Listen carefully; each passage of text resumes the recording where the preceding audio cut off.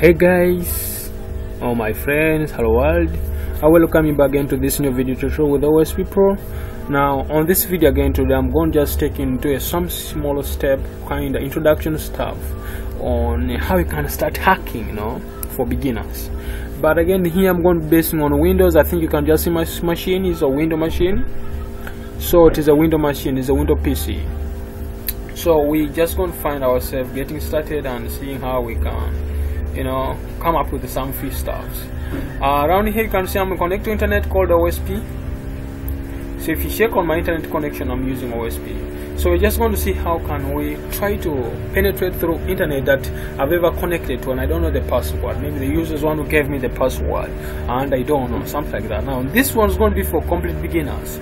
Now I'm going to be using batch programming. All along I've been telling you guys, please register for batch programming, please register for batch. Now I know you guys, I don't blame you, because you may find that you guys have never maybe happened to get chance to be exposed to batch programming. But by the way, batch is very good if at all you're still using Windows, and if you're going for Linux administration, then for certain, not for Linux administration, but if you go switch to Linux or Debian kind of operating system, it's also something very important. But if you're still in Windows and maybe you're still based on Windows, then I advise you, please make sure before you leave Windows you already know how to use batch. Now this video is not going to be long, it's just going to be a very short video. It's going to be for complete beginners. By the members, if at all maybe if you already have knowledge on it, please don't comment in the wrong way, don't comment in a way that maybe you're criticizing. I just request it, because this video is for people who don't know, who are willing to learn. So if you know you're already good, you already know what to do, please, that's good to go. So you can maybe just comment down and tell me what next you can do. But otherwise, if you know you already don't know, please, this video is going to be good for you. So let's see how you can get started.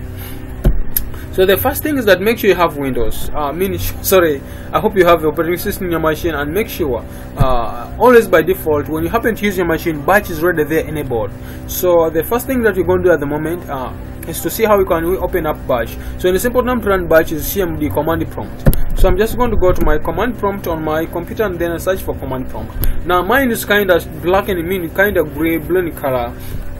Red in color, just because I changed my color to pop 4, which is just very color. So you can change yours any color or whatever thing you try to do, or maybe to if H is not allowed. So if I say color, maybe you want that, so you get some funny color like that. Now I'm not interested in any of those colors, because I always actually like my color, because I like it, it's quite good.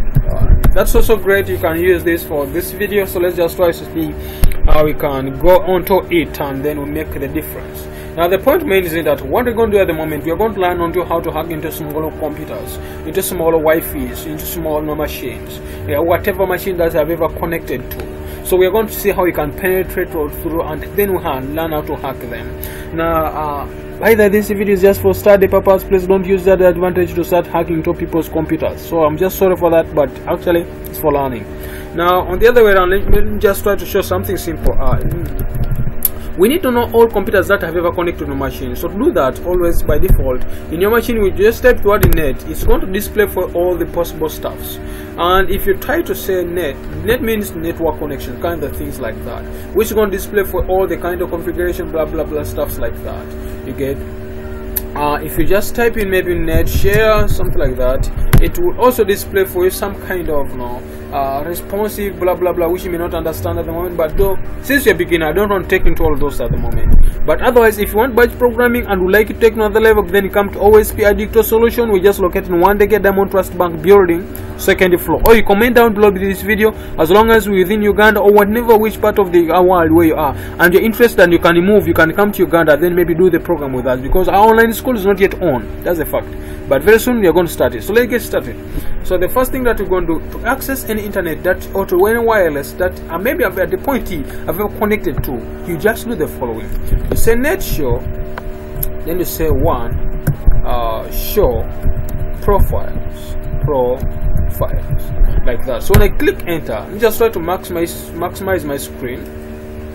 So these are all the internet I've ever connected to. At the moment I'm connected to OSP, I've ever connected with this one, I've ever connected with this one, I've ever connected to all of this internet that I have here right now.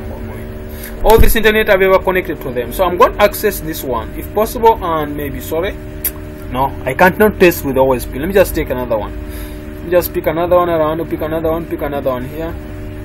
Look for another internet here. Let me look for another internet. Let me look for Greenet. I think Greenet can work better.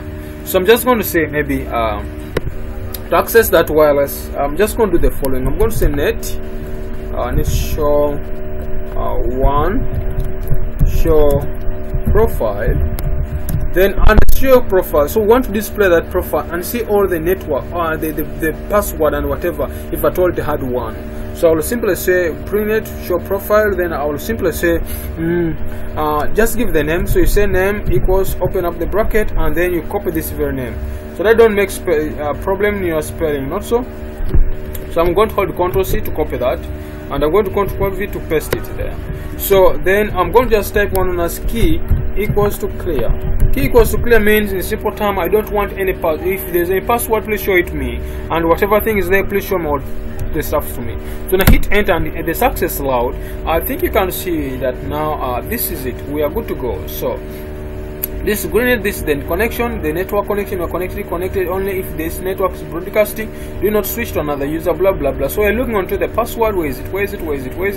Somewhere where there's somewhere where they say password content authentication, does nothing, and then key content. That's it, good to go. So that's the password that this guy used, called actually Josh Green, blah blah 11, something like that. Let me just show another one just for study purpose, if possible with you. So let me just take another one here again. There's another one here, maybe. Let me also use for you, maybe which one. Let me use my YouTube does not work on that internet. Let me just try to copy this one. Expedia, copy that. Sorry, just copy this also. Going to copy that, and then I just say maybe net show one, show profile. Then I simply say name, open up the string like that. So there's some kind of spacing around here. So most cases this way we used to get challenges, so you'll be testing up debugging in most cases, because there's already space there, so you don't need to put that space not to give a space. You need to put in the bracket to avoid errors. To some extent it may work for you, sometimes may not work because of those kind of stuff, but otherwise if you're successful when you hit enter, you should be in a position to access all what's needed. So you guys, if you just going to cross check down here, you should have something called maybe the password of that given user. My friends, I wish this video is going to help you for the complete beginners. Let me just show you back to let you know what we did.